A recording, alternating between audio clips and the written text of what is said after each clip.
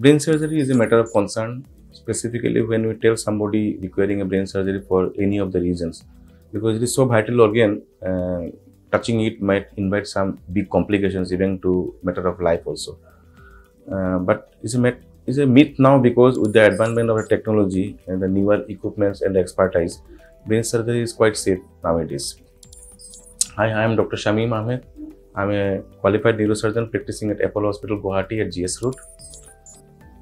Coming to the modern neurosurgery for the brain, we uses the minimally invasive techniques, something like endoscopy, neuroendoscopy, neuro navigation systems, intraoperative neuromonitoring systems, microsurgery. So all this makes the conventional brain surgery to a advanced modern neurosurgical practice, and the success rate can be overall more than 90-95%.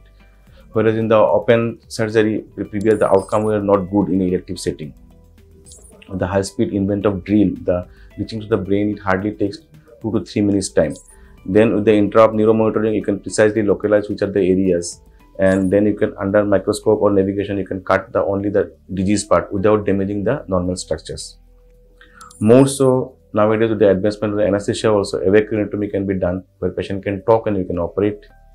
There are variety of indication of the minimally invasive brain surgeries, like for the brain tumor you can do, even for the surface hematomas, even for some deep-seated tumors or a shunt, or you can avoid a shunt putting a endoscopic drainage systems like ETV. Pacemakers can be placed with a minimally invasive technique, deep brain stimulations. Minimally invasive microsurgical brain bypass can be done with STA-MCA.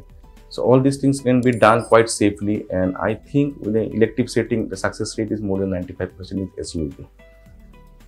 Only contrary to this is that in case of emergency surgeries, where you have to be more cautious and more timely decision is required. If the patients do not come in time, you cannot actually really give them all the outcome.